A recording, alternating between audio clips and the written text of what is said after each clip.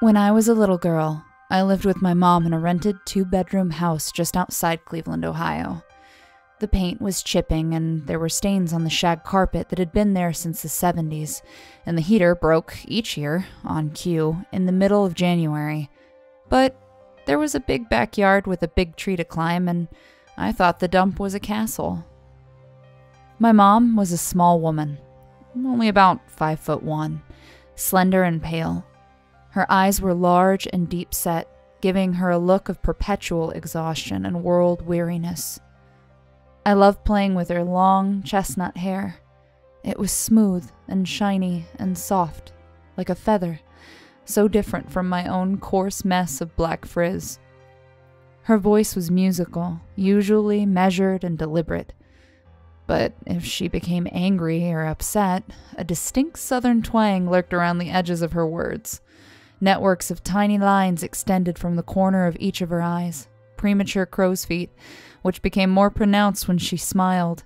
So even when she was laughing, she looked like she was sad.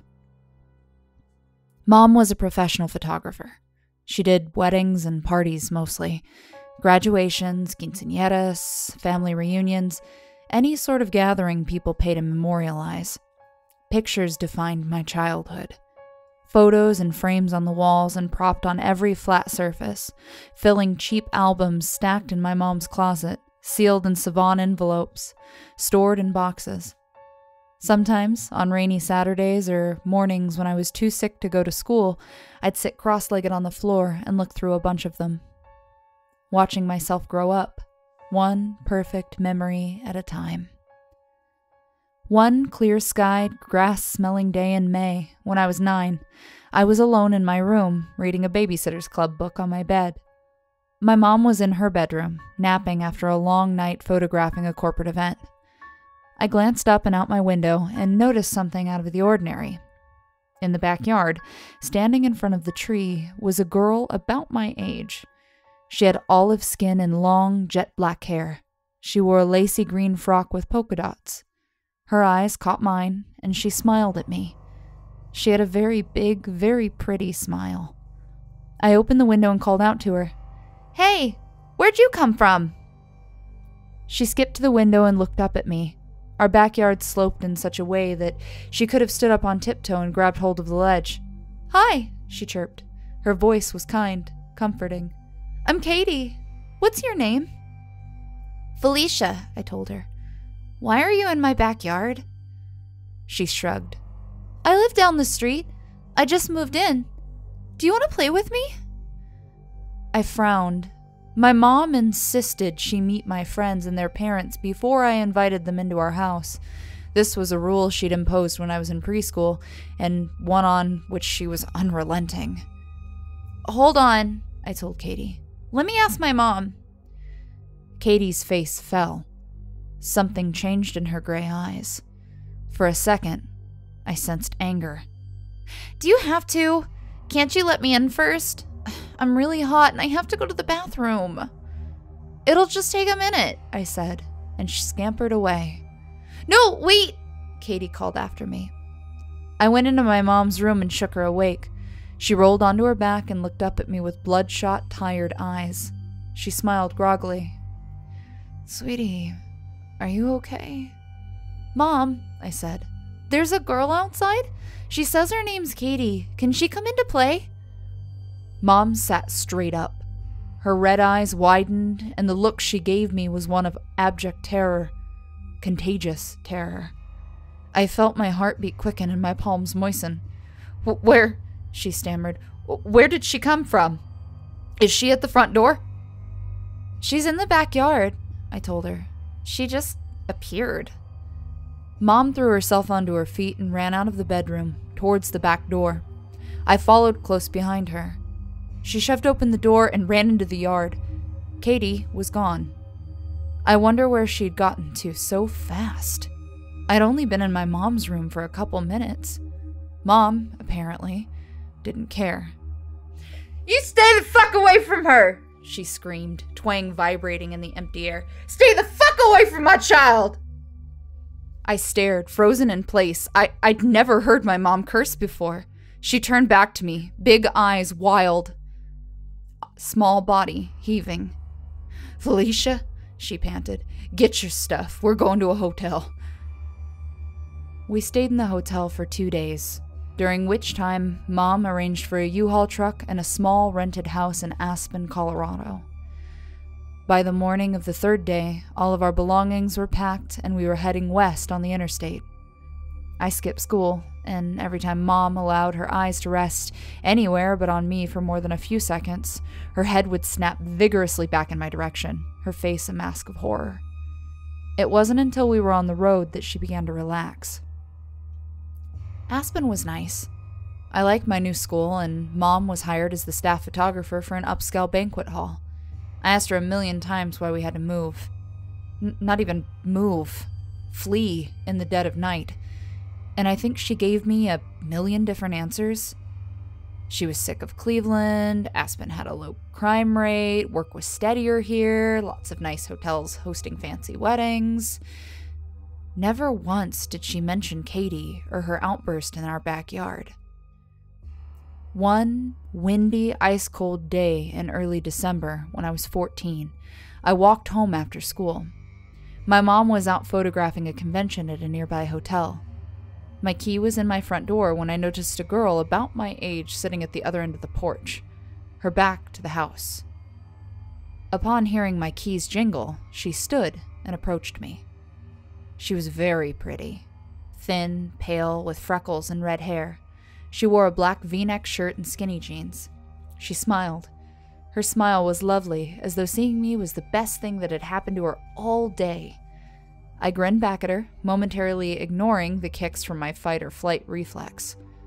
Something about her threw me off, but I couldn't quite say what. Hi, I said. Can I help you? The girl nodded. I'm Zoe, she said.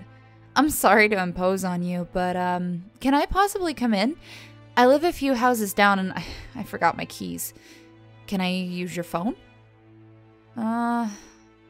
I guess, I said warily. My mom still had her rule about allowing people inside the house she hadn't met, but it had begun to seem a little ridiculous. I mean, this chick looked harmless. Except she was wearing a short-sleeved shirt and no jacket in below-freezing weather. Suddenly, I remembered Katie and the terror the strange little girl had inspired in my mother. Then I noticed how much this girl resembled her. Same big smile and innocent eyes, staring at me expectantly, with the same distasteful undertone lurking behind baby blue. I turned and ran. I holed up at a friend's place a few blocks away and got a ride from her older brother to the hotel where my mom was taking pictures. 3 days later, we were out of the lease, packed up, and on the road. La Puente, California, this time. When we'd gotten home that day, the day I'd found Zoe sitting on the porch, I went inside ahead of my mom while she gathered her equipment. I turned on the light. There was something different on the coffee table, though nothing else had been touched. I walked over to investigate and found a photograph of a little black boy. An old photograph, by the looks of it. The boy in the photo was 2, 3 maybe, giggling while leaning over the edge of what appeared to be a bathtub filled with bubbles. The edges of the picture were charred. I didn't notice my mom come up behind me. At the sight of the strange picture, she screamed. Startled, I dropped it. As soon as the photo hit the ground, it disintegrated into dust. We stayed in a hotel after that. The night before we left for California, Mom and I sat on the couch in our hotel room watching sitcom reruns. Our U-Haul truck was parked in the lot. When the channel went to commercials, Mom muted the TV. We sat in silence for a moment. She hadn't given an explanation for our move this time, and I didn't need one. I knew it had to do with Zoe or Katie or whatever was causing these girls to continually seek me out and ask to be invited into the house. And the photo of the little boy. Felicia, she finally said to me, I don't want to tell you why we have to keep moving like this. God, I've spent the last 14 years trying to protect you from it, trying to pretend it's gone. But it just keeps on finding us, no matter how far we run. There was a reason, she told me, I didn't have a father, or a grandmother, or grandfather, aunts, uncles, or cousins. Why all of our acquaintances and her few friends had only known us since I was 6 months old and we'd moved to Cleveland. Why we lived so far away from both her hometown of Atlanta and Edison, New Jersey, where she'd relocated with her family at 17, and why we'd never gone back. It was all because of the little boy in the picture. Shane, my brother, and another little boy he'd once played with. Before I was born, my mother lived with my father and Shane in a squat yellow house a short distance from Edison, in a small suburb called Rahway. My mom's name was Bonnie then. Bonnie Ibanez. She loved taking pictures, and it was just a hobby. Professionally, she was a nurse at a hospital. My father's name was James Ibanez. He was Cuban, curly-haired and dark-skinned, like me. He worked as a commercial pilot, and due to the nature of his job, was away from home for days at a time, so most of the time it was just my mom and Shane. Shane was the love of her life. Mom's eyes lit up as she described him to me. He was very smart, she said. Always learning. Always taking apart appliances and putting them back together again. Exploring, finding his way in and out of things. One memorable evening, while my mom was on the phone, he managed to slip into the laundry room, unlatch the trapdoor that led to the basement, climb down, then get lost and scared when the door slammed shut and he couldn't find the light switch. He loved animals and G.I. Joe and books about talking animals or fantasy creatures or witches and wizards, but just nice witches. He didn't like scary stories. Though Shane was a sweet child, he was shy and had difficulty making friends with his kindergarten classmates. My mom did all she could to recruit him a playmate. She organized a carpool with other mothers, arranged playdates, enrolled Shane in karate class. But despite her efforts, as summer became fall, Christmas came and went. The last of the snow melted, and kindergarten friend groups became airtight. Her son was still spending recess playing alone on the swings and weekends in his room, with only his toys to keep him company. Mom was frustrated.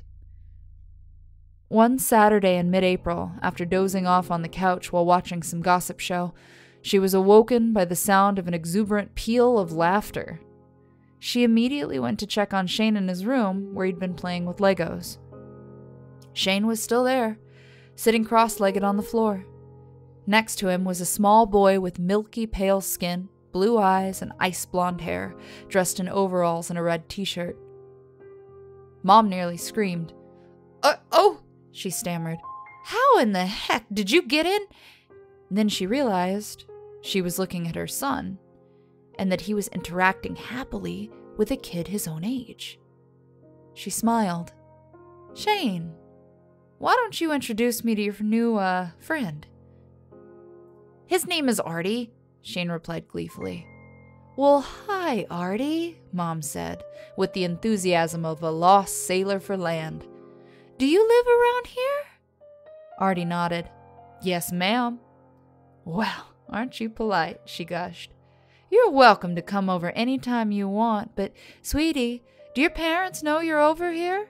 I'm sure they don't want you wandering the streets all by yourself. Oh, it's okay, he told her. His voice was angelically sweet. I told my mom I was going to play with the kid down the street. She said it's okay. Artie smiled at her. My mom said it was the widest smile she'd ever seen on a little boy. A first day of summer smile. A Christmas morning smile. New puppy smile. Poor kid, she mused. His parents must not be the most attentive adults on the planet if they unquestioningly allowed their elementary school-aged child to run off to the house of a neighbor that they'd never even met. And such a sweet little boy. Maybe he, like her son, was lonely and in desperate need of a friend. So, she left them alone for the rest of the afternoon. When dinner time came around, she told Artie he was welcome to stay, but he insisted he needed to be going home, lest his mom be worried. The minute the front door slammed shut after him, Shane ran to our mom and asked her if please Artie could come over and play again tomorrow. Mom was very happy. "So, sweetie," she asked Shane over dinner, "how did you even meet Artie? I think I would have heard him come in the front door the way the floorboards squeak in the living room." Shane shook his head. "He was in the backyard. He climbed in through my window." "Oh," Mom replied, "that's different. Oh, does he go to your school?" Shane said. "He says his mom teaches him at home." Homeschooled. So, Artie was definitely lonely and desperate for a playmate. And since he wasn't surrounded by other children all day, Shane had no competition for his friendship. Mom was ashamed of the thought, but also aware her shy, introspective son could use all the handicaps he could get. Artie did come over the next day, and 3 more days that week after school. The boys got along beautifully. Artie seemed fascinated by Shane's toys. His die-cast car collection, the giant golden teddy bear James had won at a summer carnival, and G.I. Joe, and Transformers action figures, Legos. My mom assumed he didn't have a lot of toys at home, since he never really brought any of his own, and seemed fascinated by the existence of such playthings. Maybe his parents didn't have a lot of money. I mean, that would make sense, since every time she saw him, he wore the same overalls and red t-shirt, just like a cartoon character. His favorite toy was the same as Mom's, the beautiful set of blocks her late father had made for Shane. It was a set of 40, letters, numbers, and 4 blank ones, in a box with handles. The letters and numbers were artfully carved in an Old English font on 2 sides of each block. The other 4 faces were decorated with a different object that started with the letter or were in groups of the appropriate numbers. A beagle, a butterfly, a bunch of bananas, and a bouquet of buttercups for B. A pair of shoes, 2 eyes, a bride and a groom, and salt and pepper shakers for the number 2, and so on. Each was detailed with a muted red, yellow, blue, or green. The toy was utterly unique, irreplaceable. Shane, too young to appreciate the fine craftsmanship and all the hours of labor that had gone into its making, had lost interest a year before. But Artie was tickled pink. He amused himself and Shane for hours, spelling out different words and giggling. One day, my mom was off work and in a creative mood. The boys were in Shane's room, building word towers with the blocks, and they looked particularly sweet for some reason. So, Mom took out her camera. Quietly, calmly, as though photographing wild animals, she snapped a few shots through the bedroom door. The boys caught on almost immediately and began striking mock dramatic poses, arranging the blocks to spell poop or fart or in random patterns. She finished off the roll and collapsed on the floor with them, all 3 giggling like toddlers. Day after day, week after week, the boys spent more and more time together. Artie met my father once or twice for a few minutes, as he rushed out the door to the airports or stumbled to his room to sleep off the latest bout of jet lag. He met my maternal grandmother, who stayed with Shane when both my parents were at work, and charmed her with his sweet voice and pleas to teach him how to knit. He began staying over for dinner a few times a week, though he never seemed to eat a whole lot.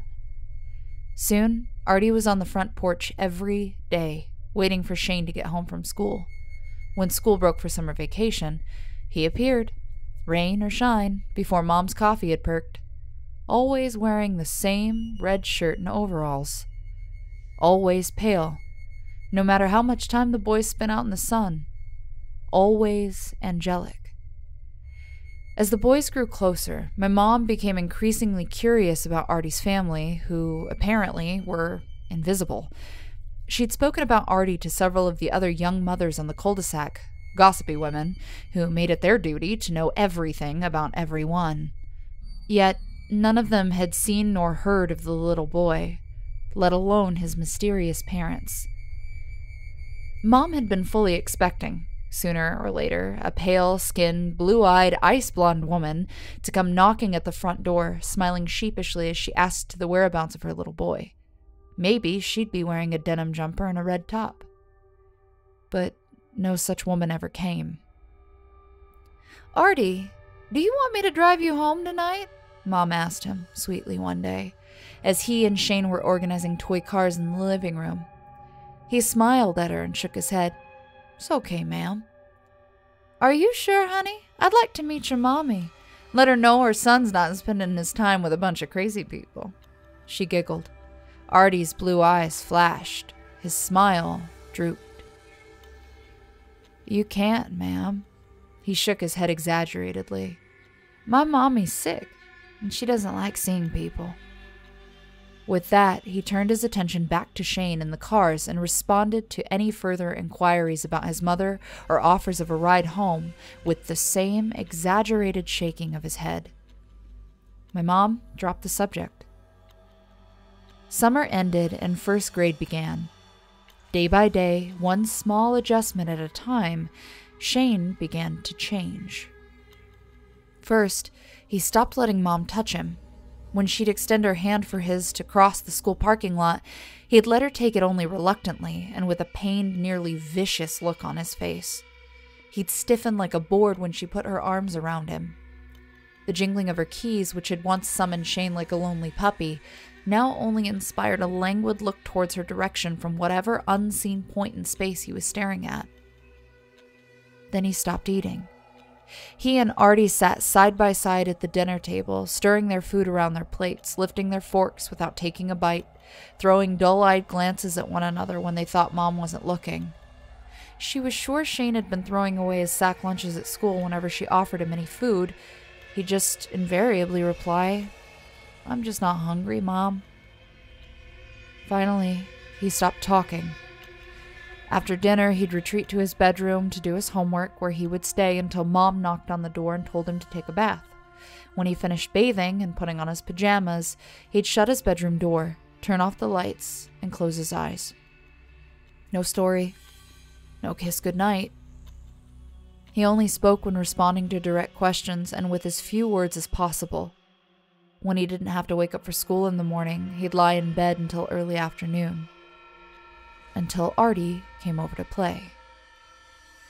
And the way Artie and Shane interacted had changed as well. The boys had no longer played in the yard or chased each other around the house. Instead, they'd retreat to Shane's room immediately and stay there all afternoon, with the door closed. When my mom would check in, she'd find them sitting peacefully on the bed. Sometimes, if she listened through the door, she'd hear things being moved about and clinking together.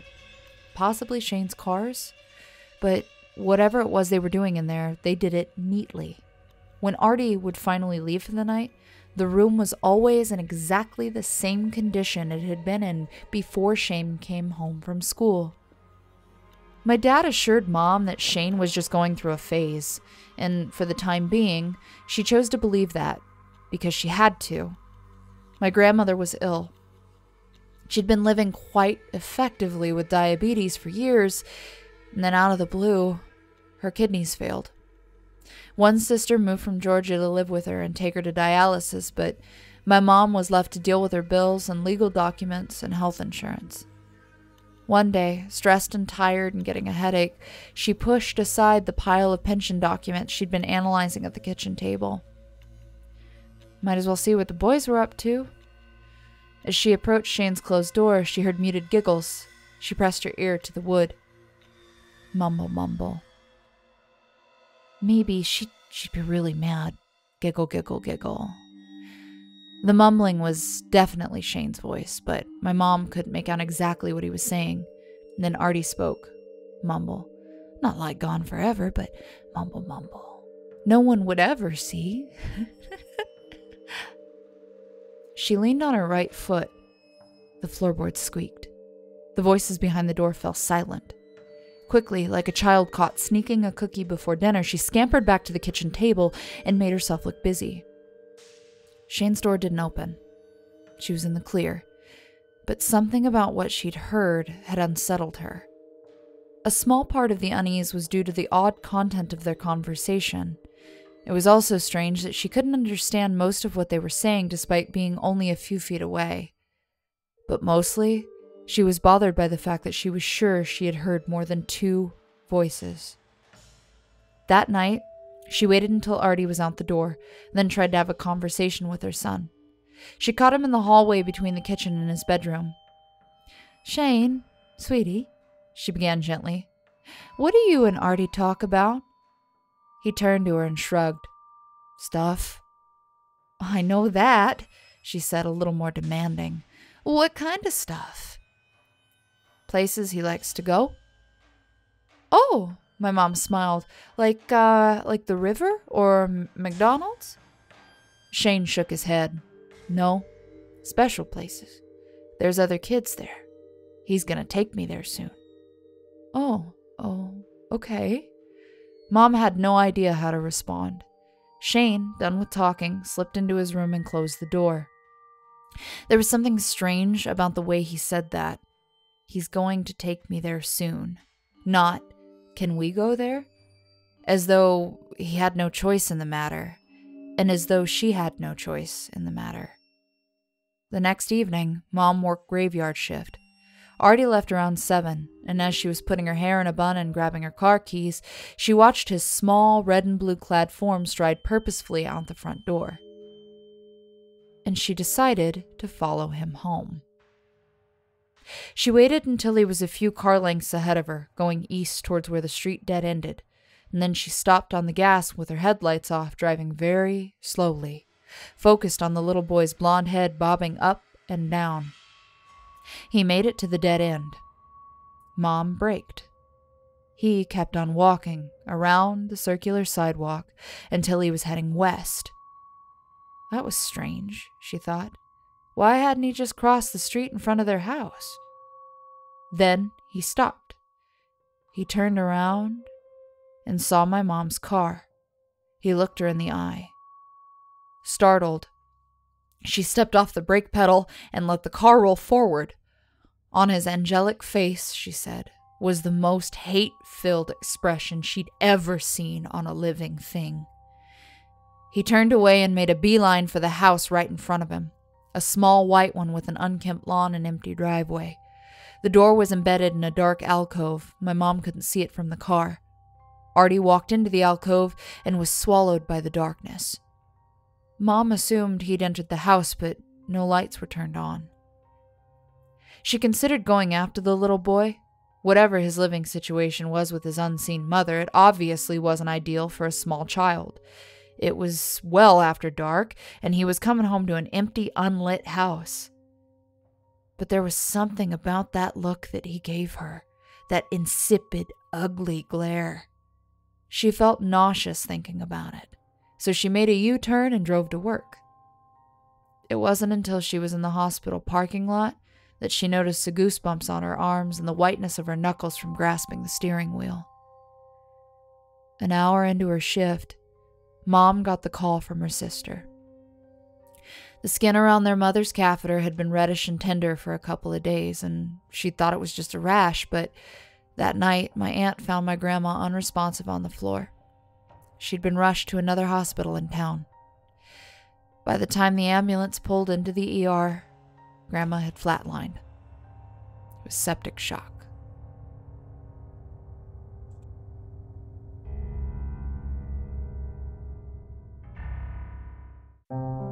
Hey there kids, it's me, MrCreepyPasta, and I just want to make sure that all of you guys are still staying safe and doing your best to stay inside and keep yourself quarantined if you can do so. For those of you who can't, really appreciate you guys doing what you have to do. So, all the best to all of you who are still working, and all the best to all of you who are forced to kind of stay home and are not able to work. If you guys are missing out on a lot of the conventions, which at this point, all of them that I was planning on going to this year with the exception of San Japan, looks like have been either canceled or pushed back. If you guys were looking forward to any of the conventions this year and are missing out on a lot of the artwork from some of your favorite authors or artists, take a look in the description down below. At least until the quarantine is over, you'll be able to find links to a bunch of my artist friends as well as authors in the description of every video. And of course, I will be bringing you guys stories every single day from now until the end of time, available here on YouTube as well as here on the podcast on Spotify, Apple, iTunes, and Google, and wherever else you can get podcasts. And now a very special thank you, big thank you, the biggest thank you I can possibly give to all of you who support on patreon.com/MrCreepyPasta, who help keep the lights on in my house. Patreons such as Jordan Alexander Sanchez, Ken Lando Higuchi, Brianna Van Tine-Janzen, Chompski, TheRedOakShieldVirus, Sindee Barney, G. Weevil 3, Diana Kraus, Stephen VanHuss, Tristain Pelton, Nico, kaeo, TheGingerBroz, Dante Rowe, Raphael Rodriguez, Lastbladesong, Eliminator 86, Nebsky, SteampunkSinner, Kaleb Dougal, Daniel Poulsen, Sky Harbor, The Homeless Bird 93, Gabrielle Undefined, Barbie Carmen, Liam Newman, Aaron Stormcrow, Dr. Strawberry, Barbara Masio, Thomas Burgett, Azazel Rotten, Let's Get Scared, S-Man, Brandy Hasanori, and King DDD. Thank you guys so much for supporting on Patreon, as well as all of you that are shown in the description down below. And sweet dreams, everyone.